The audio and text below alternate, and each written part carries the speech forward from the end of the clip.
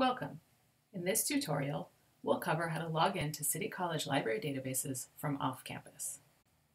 Start by going to the library homepage at library.ccny.cuny.edu. From here, you want to find the Databases link. This will show you a list of all of the databases we have at City College. When you click on the title of a database, you'll be prompted to log in. You can do that by entering your City College email and associated password. If you've forgotten your password or username, there's a link for you to reset it. If you're a School of Medicine or School of Public Health student or faculty, there are separate logins. Both are linked for you here.